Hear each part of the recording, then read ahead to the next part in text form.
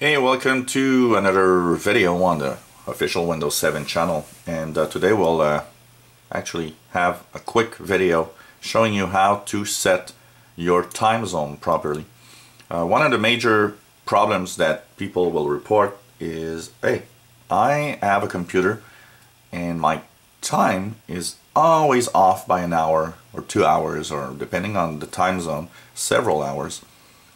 So people just go and put the right time, but when they reboot the computer they notice that, hey, it's back 2, 3, 4 hours difference, and they don't understand why this is. And the reason is simple, is that Windows 7 actually gets the time off the internet, and to get an accurate time it actually looks at what time zone it is set up in Windows.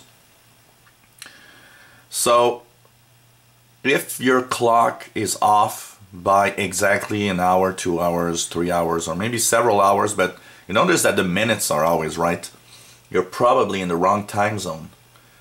What do? All you have to do is go onto the clock on the bottom right. If you right click on the clock, there's going to be an adjust date time in the menu. Make sure that your time is okay, date is okay, and look at especially time zone. I'm in the eastern part of North America, so it's Eastern Time, US and Canada, that has to be used. If it's the wrong setting for you, you just click change the time zone and select from the list what time zone it is, which time zone you are in.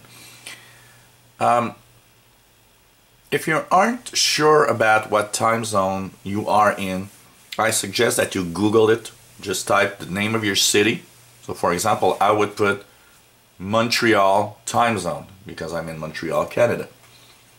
You live in London, London time zone. You live in New York, well, New York time zone. New York and Montreal are on the same time zone. Wherever you live, just type the city name and the time zone. You'll probably get that information off the internet. And once you know what time zone it is, go into the list and select the right time zone for your computer. So here is Eastern Time, US and Canada. That's where I live. Once you've done that, click OK. And most of the time, you'll notice that the clock, if it was off by a few hours, you should notice that the clock is actually right on time as soon as you select the time zone and click OK. If it's off, just set it manually, just by change date and time here, and go set manually your time. But it should normally be OK as soon as you select the time zone for your computer. So if your clock's always off, go check your time zone. You're probably in the wrong time zone. Hope this little feature helps you in understanding more of Windows and Windows 7 computers, and that maybe it helped you fix a little problem you had. If you have any comments, questions, or maybe a video you'd like to see, let us know. We'll try to put that video online, and hope you come back to the official Windows 7 channel. Bye-bye.